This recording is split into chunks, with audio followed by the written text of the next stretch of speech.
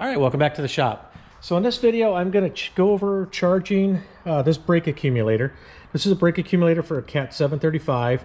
It's about the same thing as for 725, 730, 740.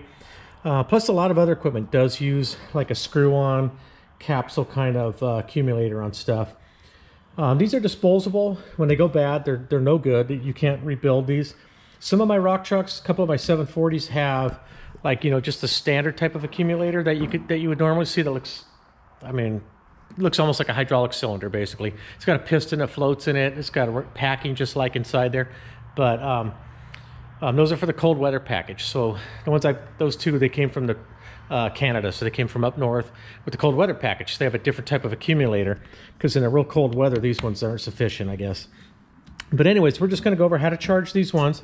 I printed up the specs from Cat.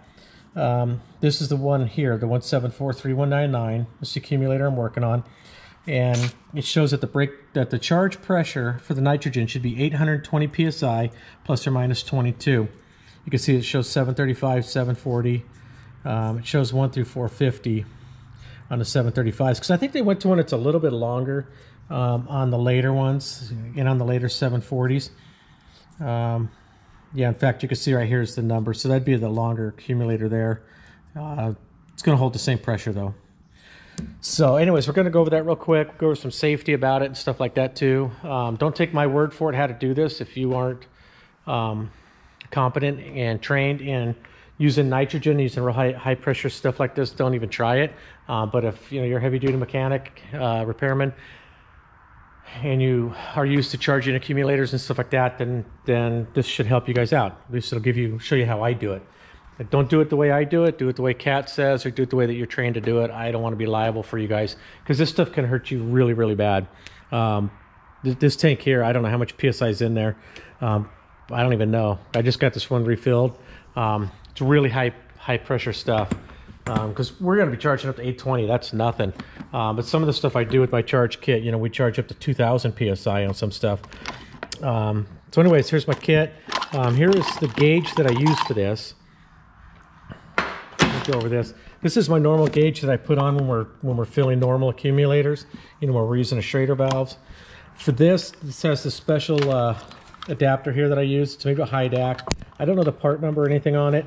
But there's a couple different versions of this you could buy. You just have to buy the right version. And on mine, I don't run it into my gauges. I just put an adapter on here and run it straight off my bottle. And what I do is, once I have it all hooked up, and we'll go over this when I do it, I just crack open my valve here to flow the gas, and then shut it off.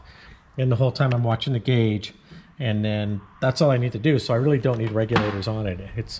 It's not like it's a big accumulator where it takes some time to fill it, where you open it up and you're going to set your delivery gauge at the pressure you want and stuff like that. With this one here, we're just feeding the nitrogen into it. Okay, so what I'm going to do, I'm going to put this accumulator in my vise. I'm going to take the bottom plug out. There's this yellow plug, and this is the oil side here. This is the side that the oil is going to flow in and out of. I take this plug out just so that it doesn't stay in there and cause the piston inside or the diaphragm inside from flowing all the way down. Because if this thing empty, it's going to level out. They do come with a few pounds in them, and you do need to purge. I always purge out what's in there. I'm sure they do put nitrogen in them when they build them, just because nitrogen's dry. It's not going to have any moisture, so it can't rust. Can't bring moisture into rust the inside. But even so, I take this out so this thing can free float without building pressure on the oil side of the diaphragm.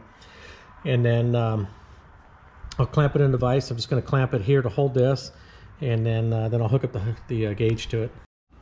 All right, so I've got it clamped in the vise, and I make sure that I get it clamped just on the hex here, on this port here for the oil, because I've had them where they've dropped. I just set it on the vise and I tighten it, and then it'll clamp down on this weld, and then it's going to come loose on you.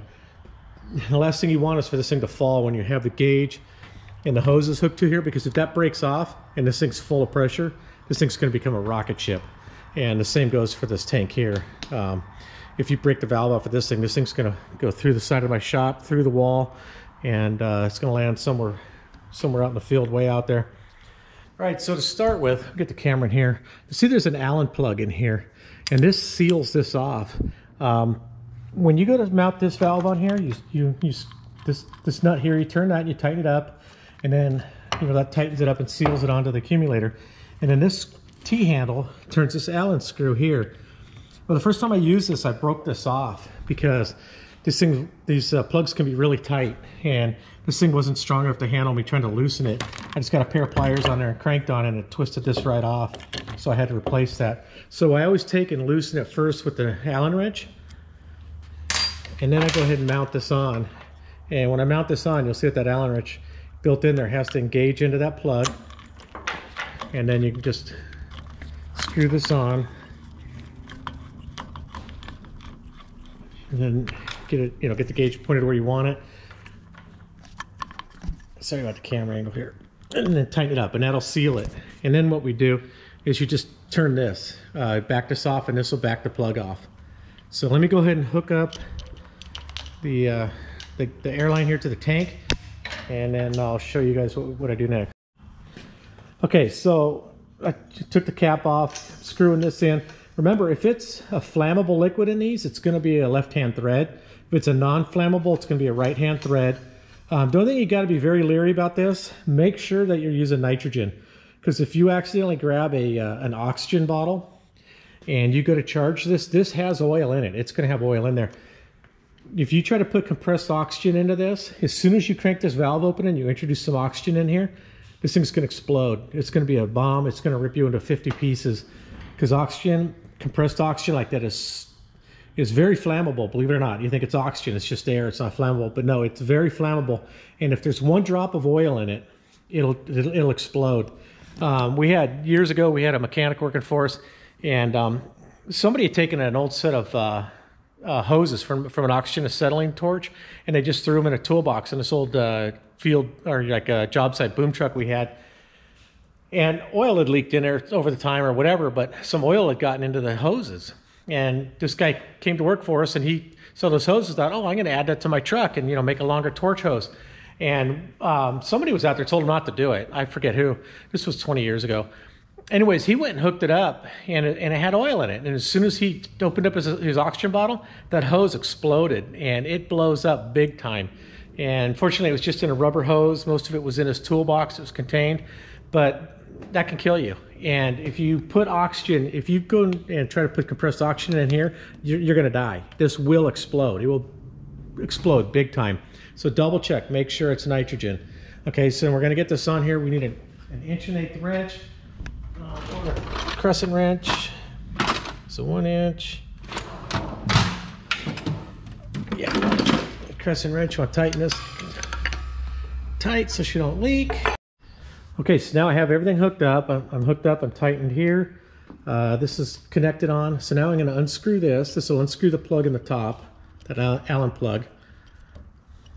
That should be out. And then you'll see the gauge came up a little bit because they do transport these with a little bit, or, you know, when they build them, they put a little bit of nitrogen in there just to keep the static air and like any moisture out of here, because otherwise this thing will start rusting sitting there on the shelf. So I want to open this bleed valve. We're going to open it up and drain out what's in there.